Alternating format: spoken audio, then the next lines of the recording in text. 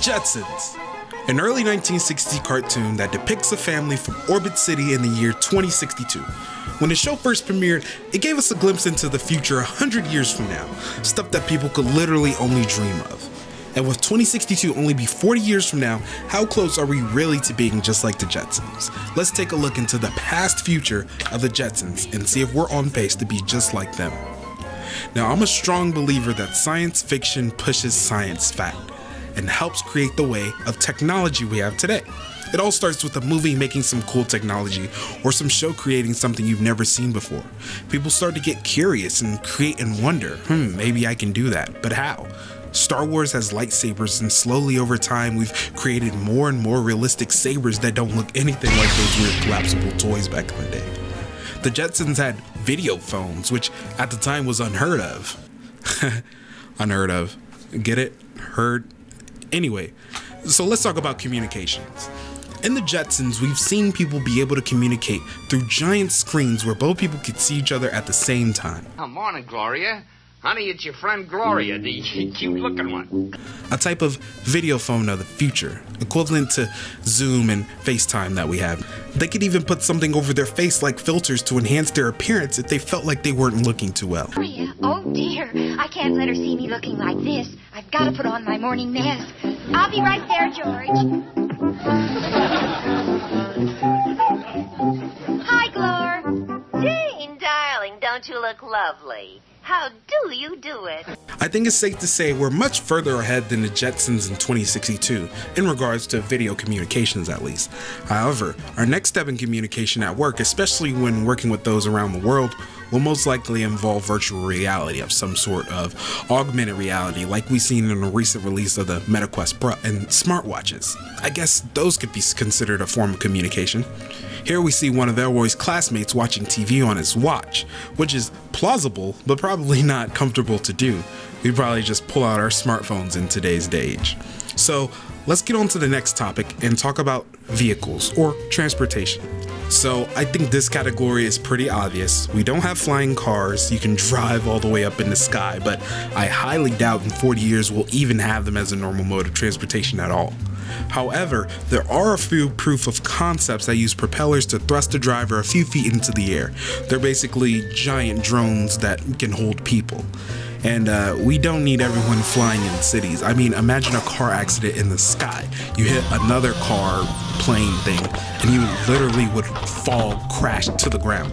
We literally would need air traffic control for every single person who's flying on the road at any moment. And there's millions of drivers on the road each day. Did I say on the road? I guess in the sky. All the traffic control for every driver in the sky. Yeah, so Jetsons can keep this one. I don't see this happening by 2062 realistically. I actually don't see this being realistic at all. Our next topic is robot assistants. Now, most of our assistants that we have in today's age are virtual and can't really do tangible requests like, hey, go get my mail, or hey, go get me a soda from the fridge. The Jetsons have a robot housekeeper named Rosie the robot, who can walk around the home, show emotion, give a little sass, and help the family out. All we have right now is something that can turn the lights on about 60% of the time and tell me what the weather is about 40% of the time. Alyssa, what time is it? What the hell is wrong with this blasted thing? Amanda! These kids done bought me a busted machine again. Odessa! Now, I do believe we will have walking robot assistants. Tesla is already working on their Optimus robot, which is said to resemble a human and will be able to do similar tasks like water plants, grab food, grab you a bottle of water, pour you a bottle of water.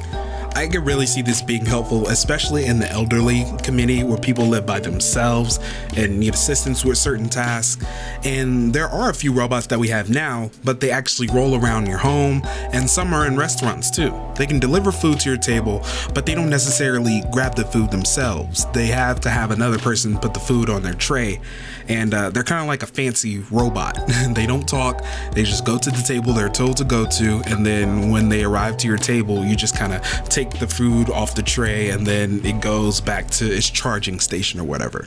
The ones we have now in homes are generally smaller and roll on the ground.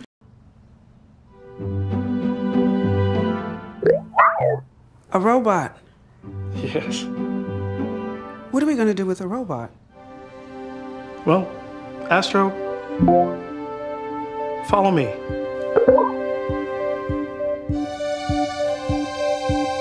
Amazon a while ago released Astro, which is essentially an Alexa on wheels. It has a screen so it can emote a bit. The screen can go up and down, it can take a selfie of you, it can follow you around if needed. It can even map your house. I'm not sure why exactly it needs to do this. I don't have one, so if someone knows, please tell me. Maybe it's for like you telling it to, like, you know, go take a picture of so-and-so in their bedroom. I don't know, whatever. So supposedly it can be used as a security camera as well. When you leave the home, you can take control of it and then do like a patrol around the house. It's even awesome for people who have dogs. You know, you can see what your dog is up to. It just rolls up into the dog's bedroom or the office or wherever the dog is. And it can bring you a soda, but there's an asterisk. You have to put the soda in its cup holder, and then you could say something like, you know, Alexa, deliver this water to the living room, I guess, but you have to put it in there. Now, Rosie the robot in Jetsons, no offense, but she kind of looks like a really fancy toaster. I mean, her mouth is like a weird door thing, and why are they making her wear like a maid outfit? I think in the 1960s, they thought like every robot was gonna be a maid, and this is what they're gonna have to look like. Alexa would never. I think by 2062, we'll be way past Rosie the robot. But as of now, despite her appearance and how old she looks, she is superior to anything we have in 2022. I mean, basically, she can do everything that Alexa or Google or Siri can do. The only difference is she does it physically. She actually turns on the light switch with her hands, or she actually can cook you food and not just show you a recipe for food. I don't know if anyone noticed, but there was a pandemic that happened, and because of that, work life will never be the same as it was. So while the Jetsons think offices will look pretty similar to what we've had in the past few years, but with added video communications to see your coworkers in the office, one thing we do have to consider being a leap forward is the advancement of team remote working that we can collaborate and work with those all around the world at any given notice. We also have laptops and portable computers and phones that I consider advanced technology that they didn't have. In the Jetsons, we still go to the office, but he has a briefcase, which if you haven't seen, most people don't carry briefcases anymore. And he still has an annoying boss who gets on him when he starts slacking off, right?